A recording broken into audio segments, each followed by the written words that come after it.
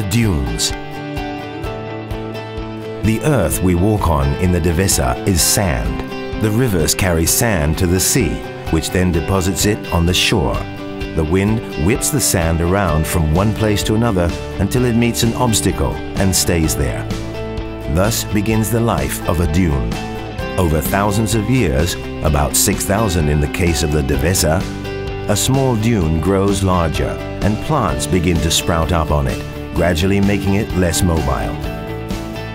Depending on the age of the dune, the flora and fauna found there will differ. In the Devesa, the oldest dunes near the Albufera Lake, farthest from the sea, are fixed dunes. Although they are known locally as La Pinada, the Aleppo pine is just one of more than 400 shrub species that grow in the Devesa.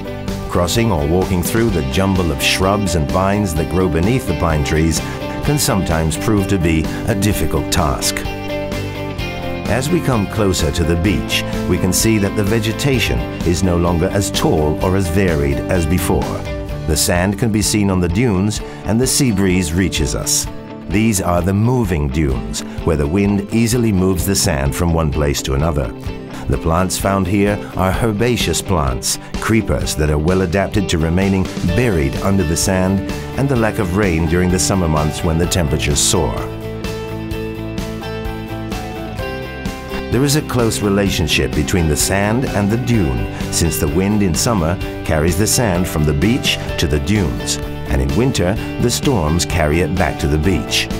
In addition, the dunes protect the Devesa forest by stopping the wind that blows in from the sea, tending to burn up the plants along the edge.